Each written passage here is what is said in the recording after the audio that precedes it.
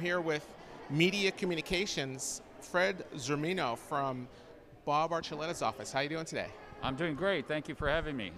Fortunately, Senator Bob Archuleta is in Sacramento today, and they're working on legislative issues for us here in District 32. District 32 has 20 cities that we represent, just a little bit over 1 million people.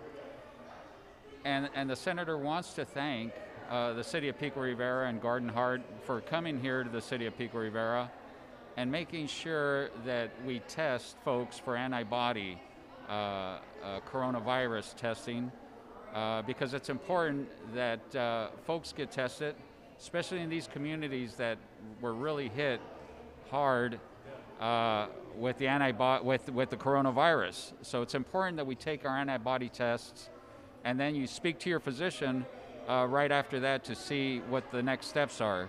But GUARDaHEART is doing a great thing. They're going to various cities, and they're getting big results. They were in Whittier, the city of Whittier, just 3 weeks ago.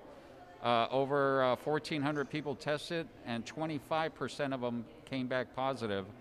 So it's important for the senator to see those numbers. It's important for the state of California to see those numbers because funding for these communities is important, and we just want to make sure we get our fair share out here.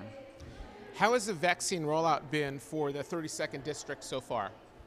You know, for the 32nd Senate District, we have to right now abide by the rules for the vaccine rollout. You know, you have 1A, I think they were in 2B, excuse me, 1B, and then now they're in 2, doing 65 and over.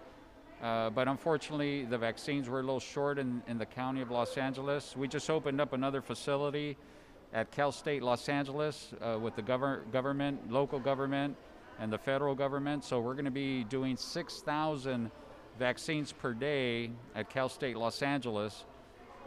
So please sign up at myturn.ca.gov, and they'll notify you when it's your turn to get the vaccine.